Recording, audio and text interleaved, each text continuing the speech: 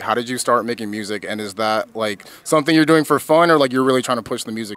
I downloaded Fruity Loops when I was in like 7th grade. I started trying to make like dubstep and but in 8th grade I started with like Odd Future Wolfgang, and I with how Tyler like produced his shit. So I tried to make like Odd Future type beats.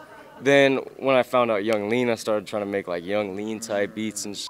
And yeah, that's kind of how it started. In 2015, that's when I went by Fulcrum and started making music and Who were some of, like you mentioned Odd Future and Young Lean, who were some other artists that you grew up listening to? my parents really listened to a lot of weird music. Like my mom listened to the fucking Smiths over and over. My dad listened to like a bunch of weird like emo bands and shit, like Daphne Loves Derby. They're unknown, but that's like one band that like changed my life for sure.